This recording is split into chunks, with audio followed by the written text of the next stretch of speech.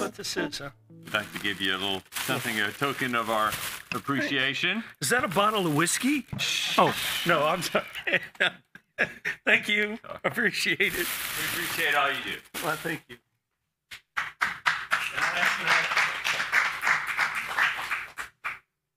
Now it's time for me to go home. Do we? No. By the way, how many of you caught the violins he put in there? Oh, you guys, I hope you caught. I caught it. There were violins in that last song. That was killer.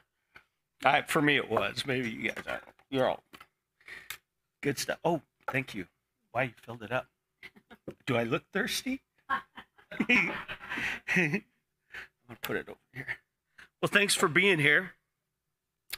Fall is definitely here. My tree in my front yard is a beautiful red. I think it's funny that I never get tired of those certain things, like trees changing, the mood. We got it pretty good. Next week is Family Feast. Let's plan on doing that. Let's plan on inviting people. By the way, did you all see we have a superhero at church today? Jace has got a great costume. Look at him. I love it. I should have dressed up in something like that. It looks better on him, though. So we're doing Family Feast next week. Don't forget. Now, I believe, and I'm asking, but I think, are we good to go now with the windows? We're good to go? We're good? Yeah, we lost her. Yeah. It's excellent. Martin says that we still have the carpet available. It just has to get over here. I'm going to be taking care of that hopefully this week. We have to give the people a tax letter stating that they donated. And I've been talking to Brad about that. So we may have a roll of carpet just sitting at the back room until it gets installed, but at least it'll be here. So there are, it's getting there slowly but surely.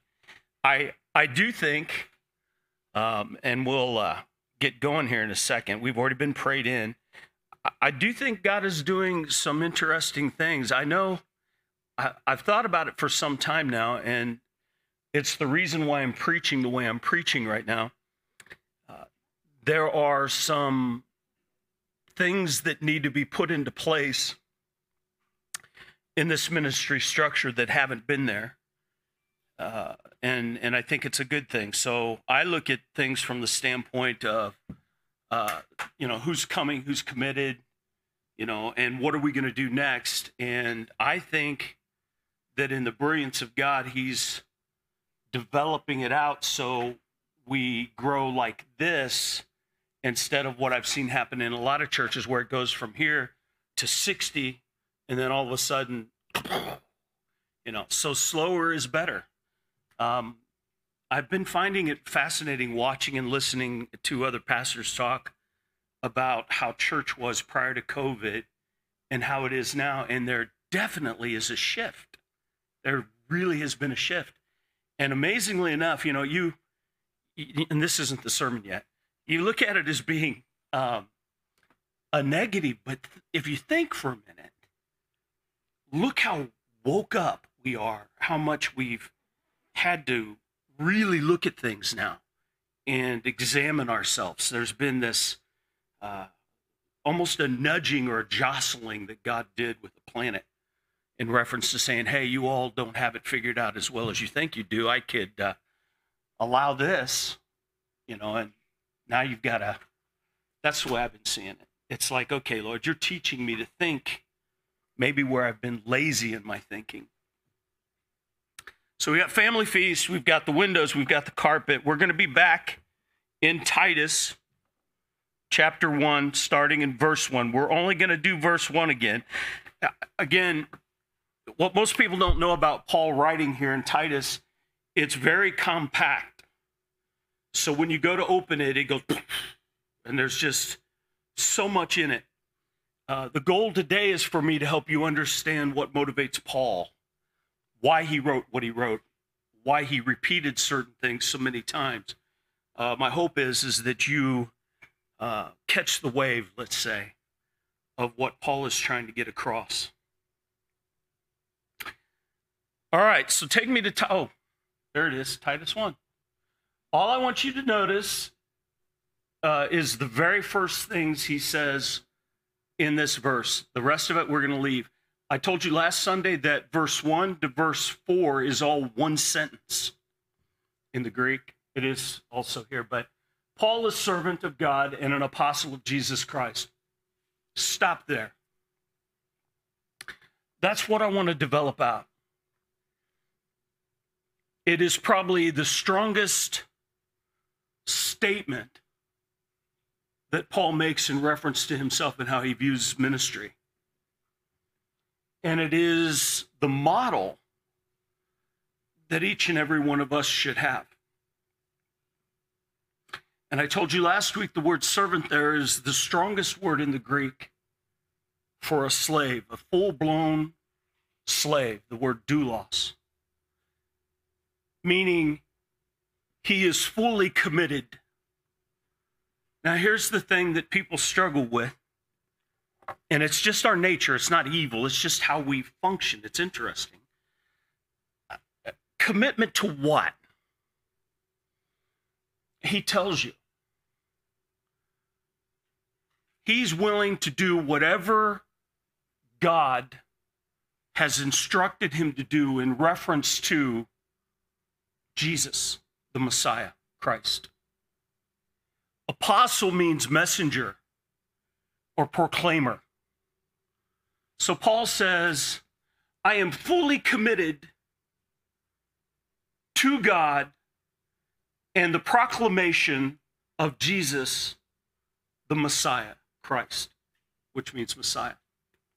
Fully committed, doulos.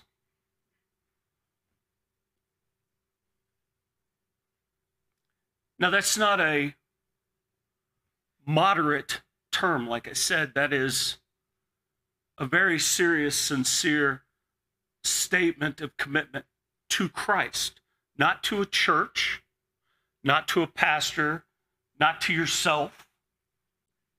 This is an individual who has said, my life is not mine. I am a slave. You all well know that a bondservant was a willful slave. People don't like the word slave because they're not looking at it from the context of this point in history. But a willful, committed, a by choice choosing to be a slave is what doulos means. Years ago, there was an illustration, and you may all know it by now, of what's going on when they knight somebody and they take the sword and they tap the shoulders of the knight. It literally means that his head has been severed, which means his whole life now belongs to the monarchy. And his thoughts don't matter. What matters is he is to serve the king with his whole existence. It's what Paul is saying. And the hardest part about this is because we're human and we're material, and we need material to survive and exist, and we find our pleasure from material, it's in our nature to neglect the spiritual in our lives. And it's in our nature to think that material need supersedes spiritual need. But it's exactly the opposite. But because we are so dominantly in a physical world and physical form, we don't realize that the spiritual aspect of our existence is extremely critical. You're seeing that now in your society.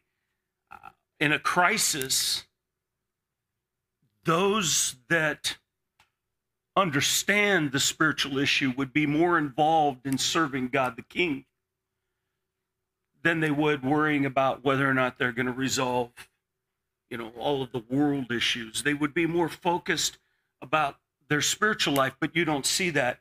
They're measuring all the time the things that are happening in the churches right now.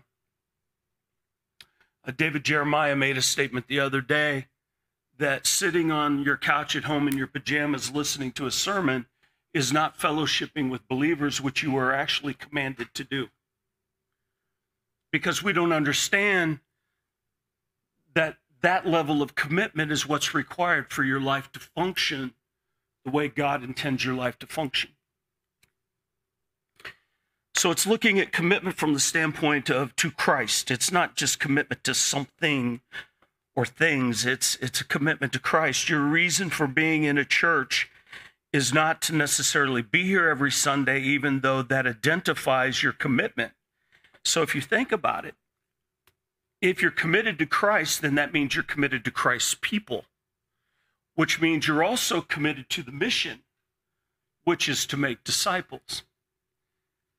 Again, Paul, let's use the word committed, fully committed servant of God and a proclaimer, a messenger of Jesus, the Messiah, for the sake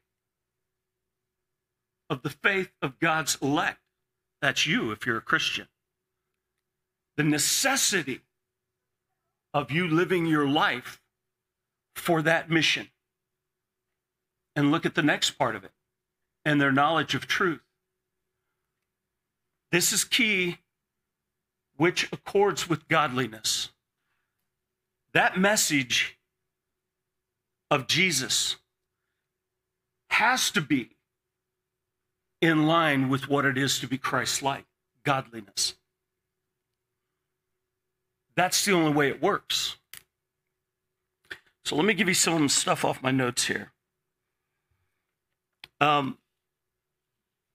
Paul, in this statement that he's making, by the way, this isn't a boast. Interestingly enough, all he's trying to say to you by saying an apostle is that he has authority. Now, you have authority also as believers. If it were a boast that he's trying to say, well, I'm an apostle, why didn't he include all of his other credentials? Well, he didn't, because it's not about his credentials here. It's about the authority he's been given by God, because he was saved by God for the purpose of being a proclaimer of who Jesus Christ is in the world. To be a proclaimer of the truth. And it's in accord with godliness, meaning the goal is to be accurate. Let me give you an example. This is not my example. I got this from someone else, but it says, if I have a slave and he may be the lowest slave in my stable of slaves, he may be the very bottom guy on the totem pole, if you will. And I say to my slave, I want you to go across town and I want you to take this message to a man over there. That slave then becomes my apostle. It doesn't carry any more dignity than that. The dignity is in the authority of the one who sent the messenger, not in the messenger.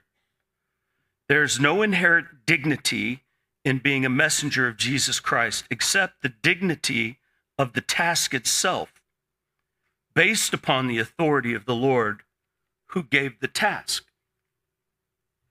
Isn't that a great statement? It really is that way. Your authority is given to you by your master. It would be like I've said before, Caesar's slaves were known by the people in the city that Caesar lived in. So when they walked down the street, they were treated as if they were Caesar's personal property. They were respected as being the slaves of Caesar. It's really history. You didn't mess with them. Why? Because the one who sent them was Caesar. Pretty simple. The same thing applies to you as believers. If you're a Christian, you need to be bold in the message that you are called to deliver by your king. As a matter of fact, he requires you to deliver this message. It's not an option. And again, the biggest problem we have is we don't know what we're really committed to. I've found that, for instance, in a lot of churches over the years, because I grew up in the church, that a lot of the frustration that occurs in a church is because the commitment is in the wrong place or the commitment level is not there. 1 foot in, 1 foot out the door. One moment you say, well, if they don't live up to what I want, I can leave, and I'll just leave and I'll go to a church down the street. Well, that's the mistake. You're not committed to anything at that point. You're only committed to yourself. But a person who's committed to serving Christ isn't in a church building simply to be entertained by a pastor and a band.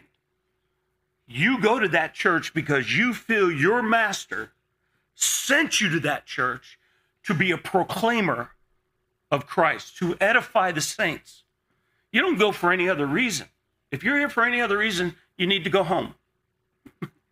But if you understand that I am here to serve my master, my king, Jesus, and proclaim and engage in propagating that truth and that worship, then you're here for the right reason. And you'll find that if your motive is to really serve Christ, then he will give you, and everybody gets this scripture wrong. It's funny to me.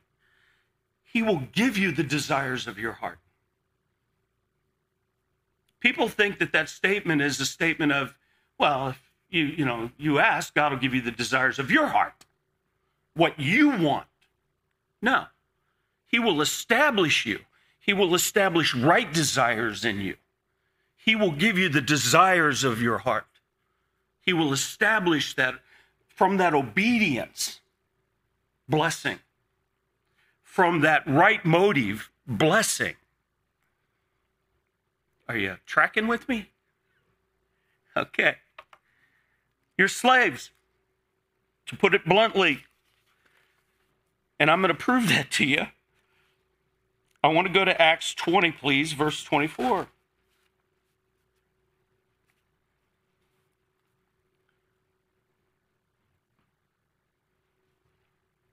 But I do not account my life of any value, this is Paul, nor as precious to myself, if only I may finish my course in the ministry that I received from the Lord Jesus, to testify to the gospel of the grace of God. Do you see the commitment? Do you see what he is convinced of? Each person that's a believer has been given a mission and a calling. The problem we have is the level we're willing to commit our life to that commissioning and calling that God has given us.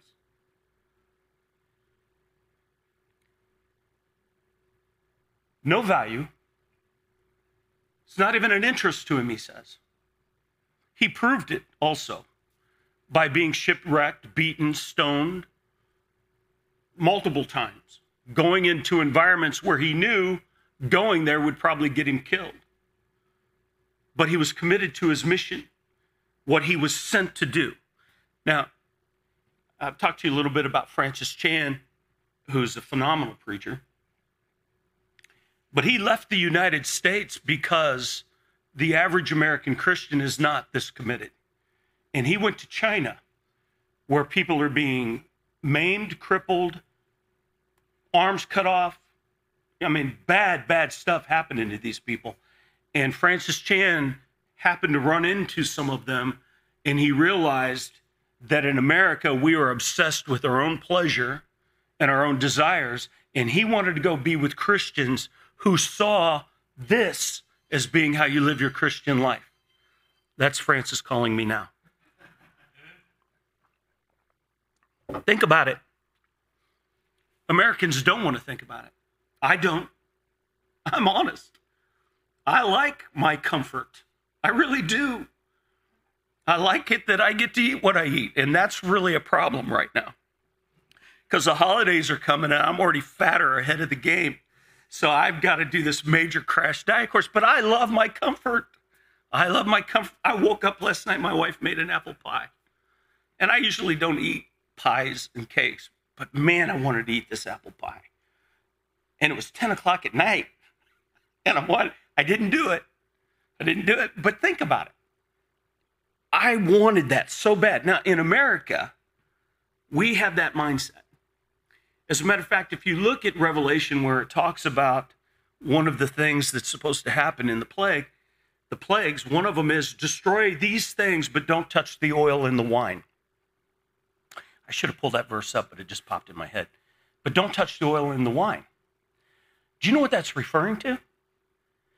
The people in that last period of the history of this planet will not give up their luxuries, even though they are having to struggle just to buy daily food. They won't give up their luxuries. And I've been making my own observation.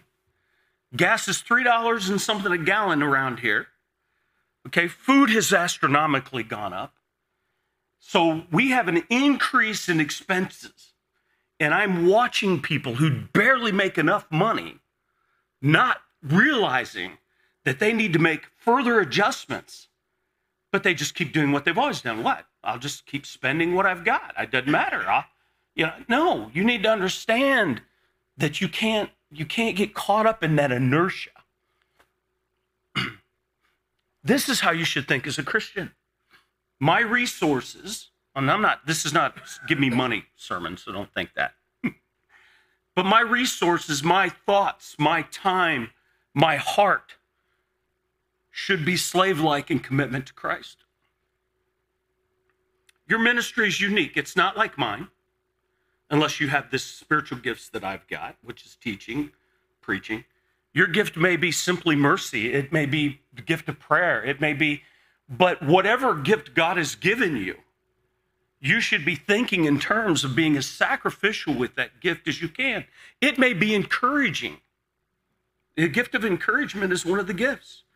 Encouraging people to keep going, loving on them, all that matters. That's why you can't sit at home and watch sermons on TV and be doing the mission. It's impossible. You're only serving yourself in that moment. I know some pastors that have turned off broadcasting because it's become a problem. And it's because the American, that's all I know, Christian has got this mindset that I don't really have to commit fully. I'm saved. I got my get out of jail free card. That's all that matters to me. And then they just go on their life just like it's always been. Take me to Romans 6:22, please, Alan.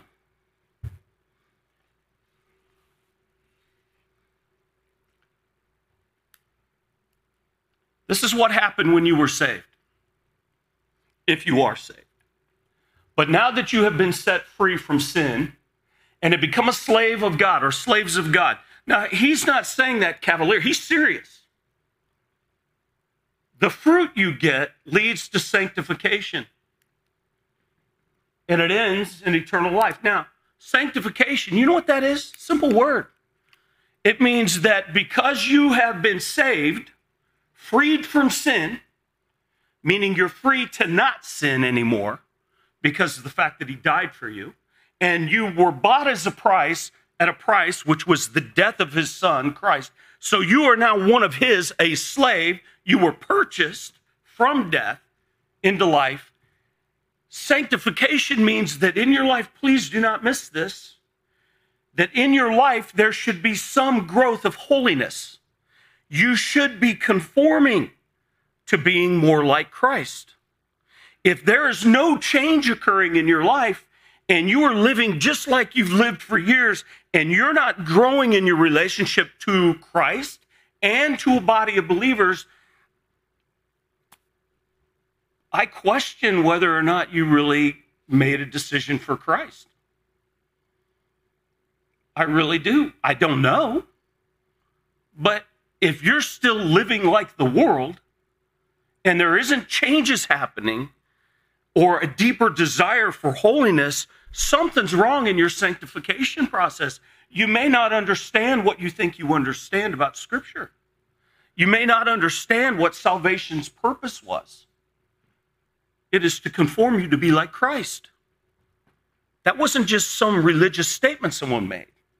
You were saved to be conformed, to be like Christ. And yes, he'll do it. He'll do it. But guess what?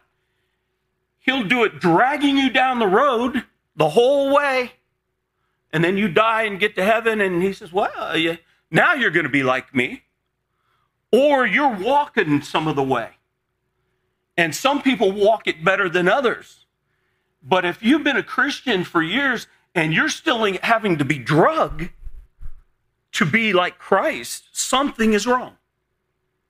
Something's wrong.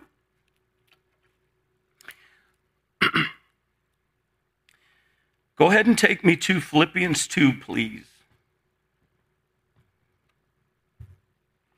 Paul gives you a view of what things should look like. So, if there is any encouragement in Christ, any comfort from love, any participation in the Spirit, note the word participation, any affection and sympathy, complete my joy by being of the same mind. Stop right there for a minute. Whose mind? Ours? See, because a lot of churches think in terms of denominationalism.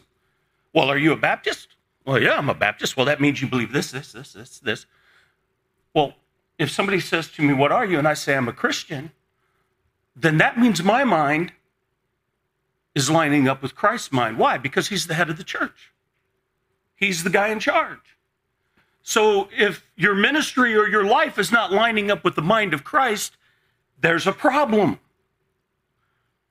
Look what he says. Having the same love, well, that means what Christ defines as being love. What the Trinity defines as true love. Having the same love, being in full accord and of one mind, of course, in line with God and what he says. Not what you want, what he says. Because he's the one that owns you, right? Nobody would want a slave who walks down the street after you give them a message, say, look, I want you to go do this. And the slave says, okay, you're my master. And they go down the street and they do everything the opposite of what their master instructed them to do. What would he do? What would you do? Are you kidding me? You went down the street and you made me look like garbage. Because number one, you demonstrated that you don't respect me. Number two, you did everything I told you not to do, which now has messed up all of these things that could have been in play, and you've created issue for me. So now Hebrews 12 comes into play, which is God disciplines you like sons. You have to be disciplined. But look at it. So if there's any encouragement, he's saying, look, pay attention to this. Go to the next one now. Do nothing from rivalry or conceit, but in humility, counting others more significant than yourselves.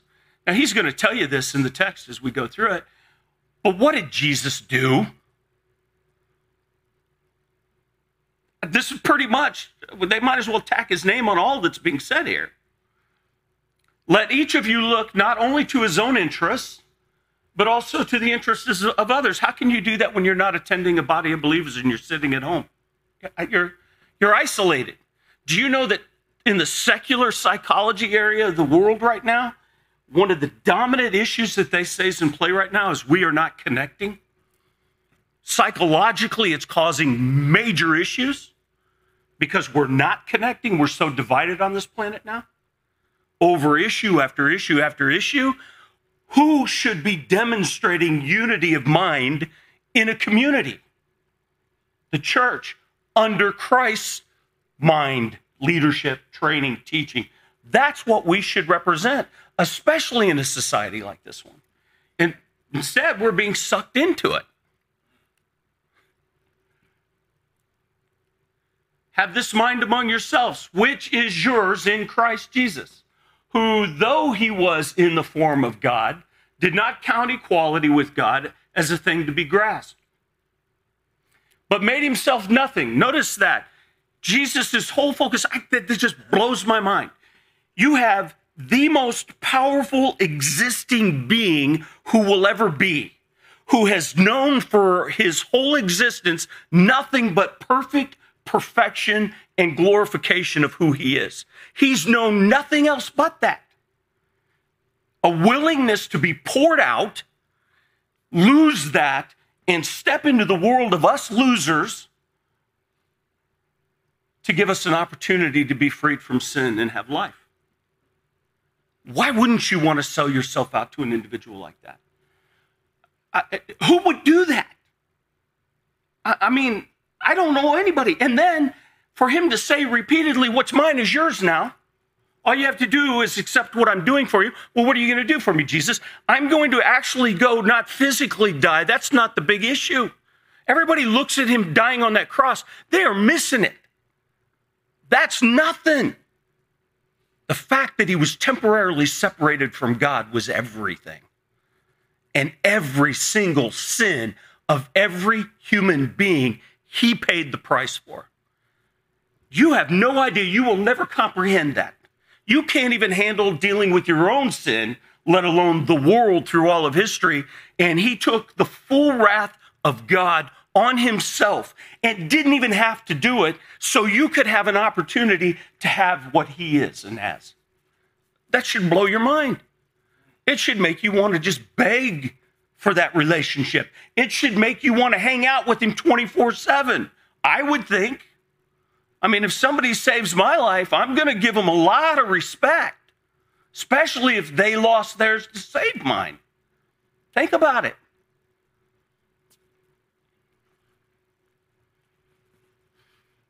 He humbled himself by becoming obedient to the point of death, a full and complete submitted servant of God the Father. Even death on the cross. Therefore, now he's speaking to us, God has highly exalted him and bestowed on him the name that is above every name, so that at the name of Jesus, every knee should bow. What should we be doing in our lives? What should be the attitude of our lives on a continual basis? Every knee should bow. You either do it willfully or you're forced to do it, but you're going to bow. In heaven and on earth and under the earth. Next. And every tongue confess that Jesus Christ is Lord, to the glory of God the Father. Therefore, my beloved, as you have always obeyed, obedience should be an issue in your life. It should be a concern.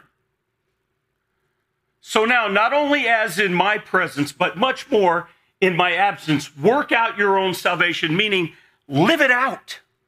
Let it take hold. Let it be evident in your life. Let it be proven by your actions and your words that you are truly a servant of the living God. With fear and trembling, there's the missing element with most of us. We don't take our salvation serious enough. He made it so easy for you to have eternal life that you have forgotten that you became a product of his. And he has called you specifically to do a work. We should be working out our salvation. That's simple. We should be actively doing what we've been called to do. It's that simple. For it is God who works in you, both to will and to work for his good. Remember I said he gives you the desires of your heart?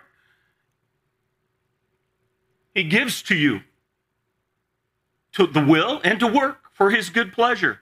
Do all things without grumbling or questioning, that you may be blameless and innocent, children of God, without blemish, in the midst of a crooked and twisted generation, among whom you shine as lights in the world.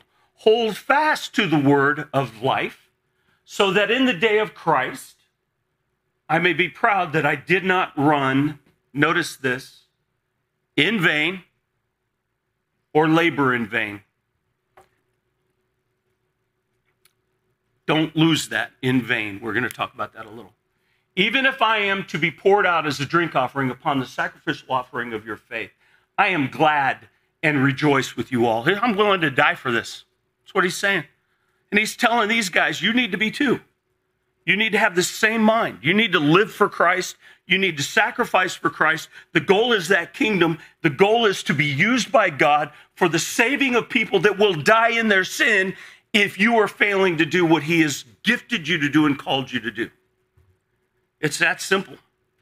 And I love it how many people try to find excuses to not do the work. It's unreal. But please take this serious. In vain. That's the word we want to focus on. Take me to 1 Corinthians 15. Now I would remind you, brothers, of the gospel I preached to you, which you received, in which you stand, and by which you are being saved. If you hold fast to the word I preached to you, unless you believe in vain. Take me to Galatians 4, 7 through 11. So you are no longer a slave, meaning a slave to sin. Okay? You are no longer a slave, but a son. And if a son, then an heir through God. Formerly, when you did not know God, you were enslaved to those that by nature are not God's. But now that you have come to know God, or rather to be known by God, how can you turn back again to the weak and worthless elementary principles of the world? Whose slaves you want to be once more? Do you want to go back into this? You observe days and months and seasons and years. I am afraid I may have labored over you in vain.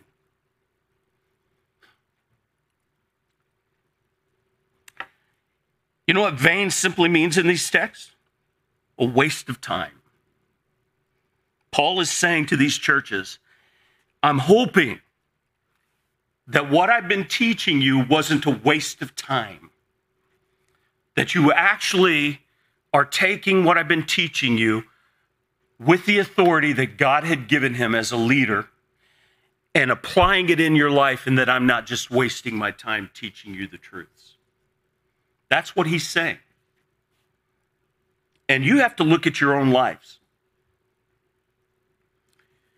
How much have you been taught about the Word of God over your lifetime, and how much has it actually changed your life? Or how much are you still like the world, just claiming that you're a Christian? Was Paul's work in vain? Was it just a waste of his time?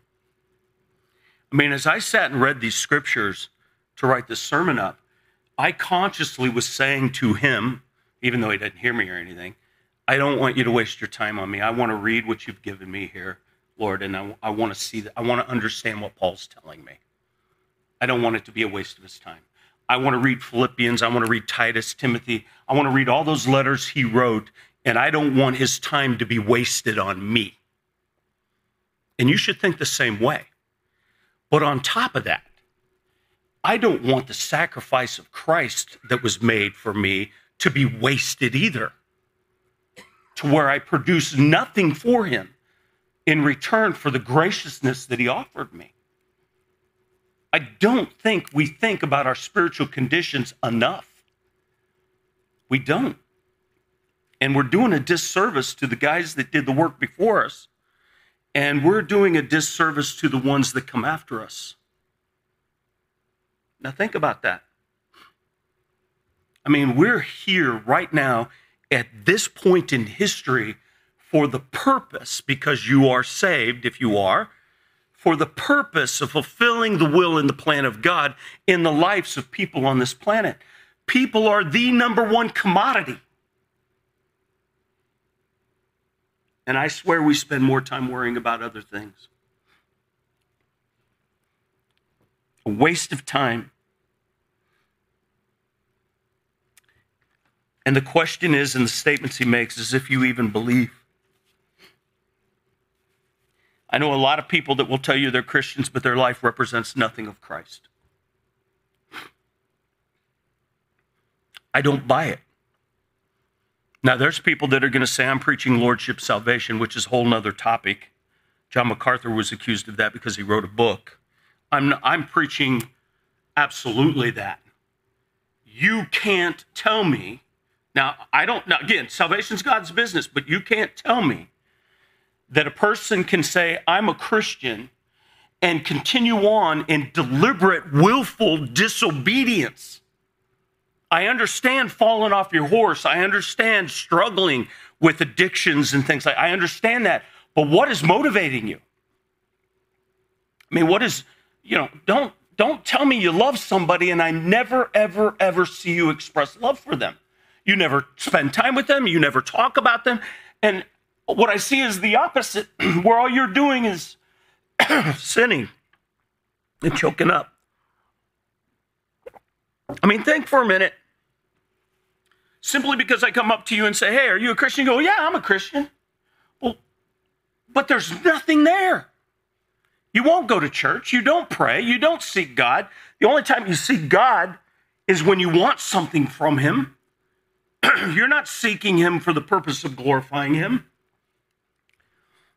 Don't tell me you're a Christian. And that's what scares me. Because I know so many people that will tell you they're Christians and there's nothing there. Nothing there. No change. No movement. I'm just going to do what I've always done.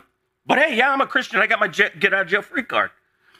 That should scare you about people that are in your life that you allow to continue in a behavior or lifestyle that is destroying them. You need to throw the gospel at them.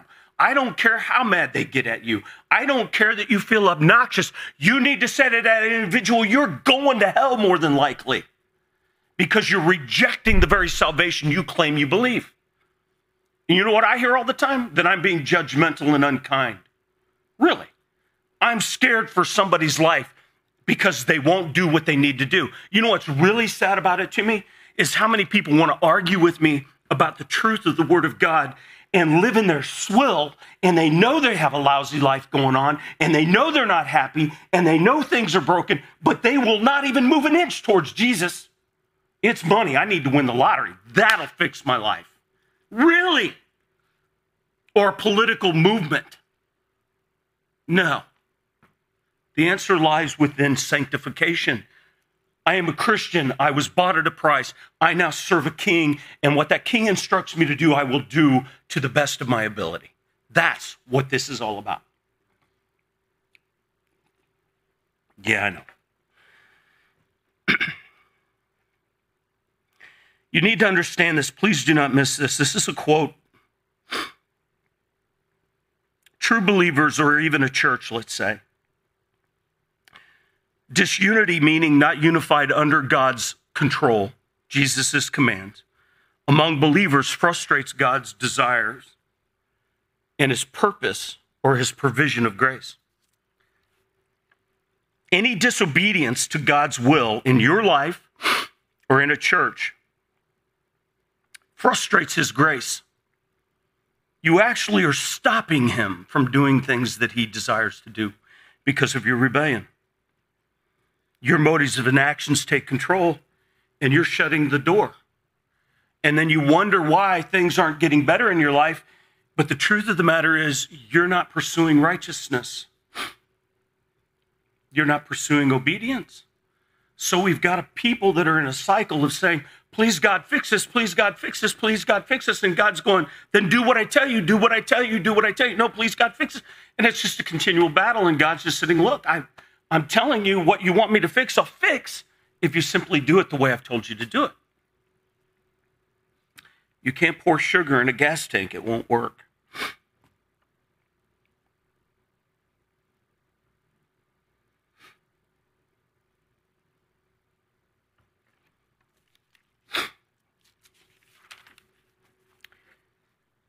All genuine Spirit-filled Christians, let me say it again, all genuine Spirit-filled Christians, and I mean being Spirit-led, because a Christian can quench the Spirit. You can shut him down in your life. You're still saved, but you shut down his instruction. You shut down your ability to understand correctly. You can quench the Holy Spirit. All genuine Spirit-filled Christians see themselves as being under divine authority.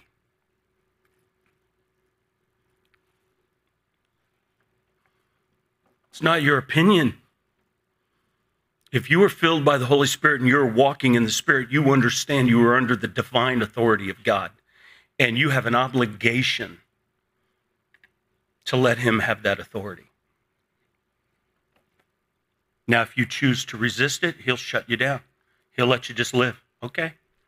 Whatever he does to accomplish, to deal with you in that, but you've shut down what he's offering to you in abundance, which is knowledge of him, knowledge of the truth, the ability to go before him in prayer with absolute confidence in his grace and his mercy and his love for us.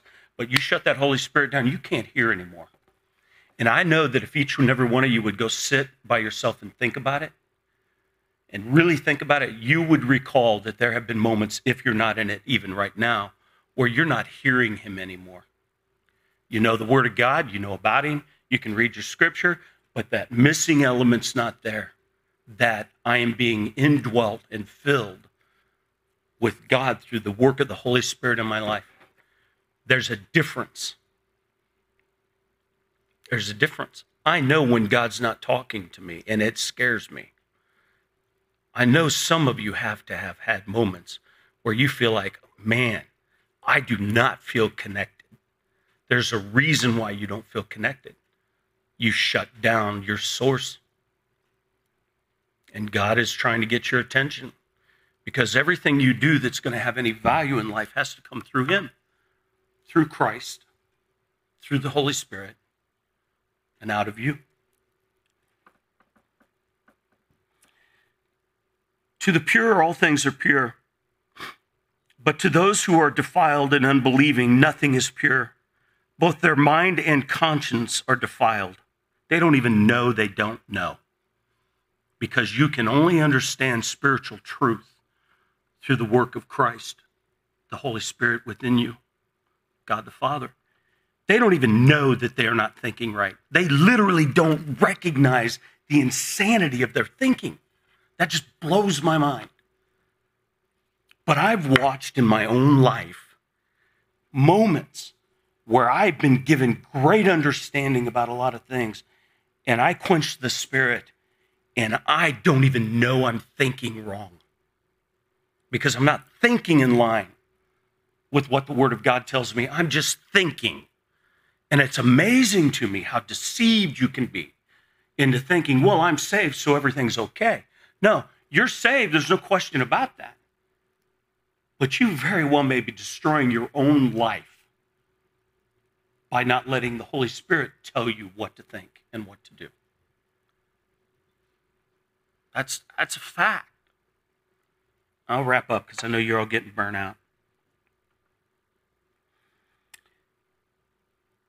They profess to know God, but their deeds deny him, being detestable and disobedient and worthless for any good deed. I didn't say it, your scripture says it. And the question you have to ask yourself, what motivates me to do the things I do in the name of God? Because either they really are from him or they're just talk. What motivates you to live your life? It's either to serve him or it's to serve someone else or something else or yourself. We all struggle with that. But my suggestion to us as a group of people, all of us, take the time to think about where you actually are in committing your life to Christ. How committed is it? Is it number 1 on your list, number 2, 3, 4? Where does it fall on your list? If it's not number 1, you need to do some work. That's enough. Let's pray. I know that all things you say, Lord, to us is for our good. I pray that in this message that you gave us today, that we would be more motivated to take you seriously. I pray that you heal whatever needs to be healed spiritually in the lives of the people that are a part of this church. I pray that you would keep working on the leadership and developing and training them to really lead as ambassadors of you, not just run a church. I pray, Lord, that you teach us and train us to make disciples correctly. And again, as always, thank you for the immense amount of blessing you've given this group of people, the fact that you've taken care of us so well. I end this prayer by saying, I pray that you are glorified in the lives of each and every one of us and that we learn obedience. And I ask this according to your will. Amen. You're free to go. Come back for your beating next week.